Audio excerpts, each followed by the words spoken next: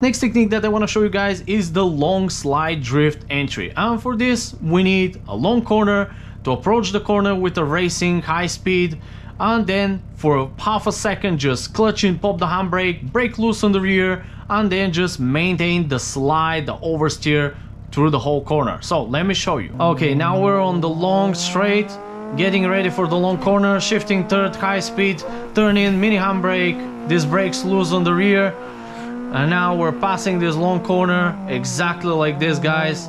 I'm feathering, modulating our throttle just to keep us gripped up because we're flying with a lot of speed. So basically that's about it.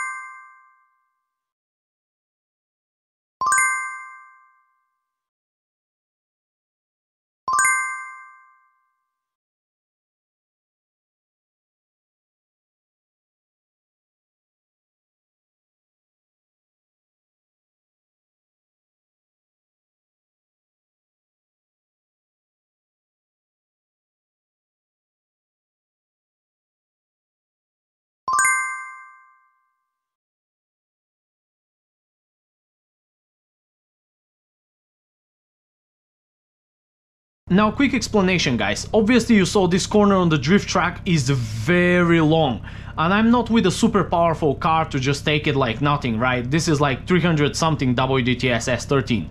So what I needed to do, remember, big angle, the bigger the angle, the more it slows you down. That's why you saw me do a very mini handbrake. I don't want to enter massive angle. I wanted just to break loose, just enough to keep a shallow angle, and the shallow angle will allow me to get a lot of speed and keep the momentum so I can pass through the corner. You literally saw me passing right here through the apex, so you can imagine if I jerked off the handbrake more powerful, that means I would have made a lot bigger angle, and I would probably come off the grass right here somewhere short. That's why you always have to take so many variables in your head, like what angle to take, this, that, but in general this is how you take long corners. If you know your car is not powerful enough for the long corner that you're approaching, just take a shallower angle, make a very small angle and go past through it.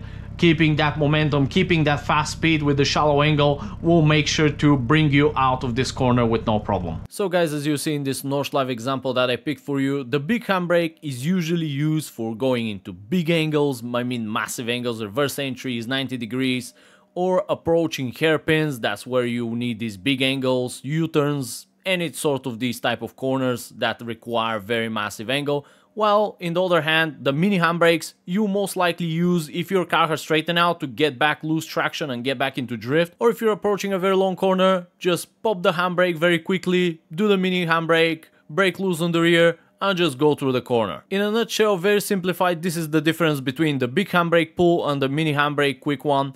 But obviously I'm gonna talk in absolute detail about handbrake in a completely different video, so here I'm literally giving you the surface.